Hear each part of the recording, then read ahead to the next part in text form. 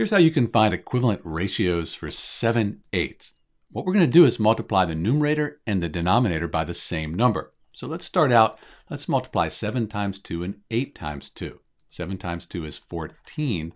8 times 2 is 16. So 14/16, that's an equivalent ratio to 7/8, equivalent fraction. If you divide 7 by 8 or 14 by 16, you get the same value. Let's multiply the numerator and denominator by 3. 7 times 3 is 21. 8 times 3 is 24. Let's do it again. Let's multiply each by 4. 7 times 4 is 28.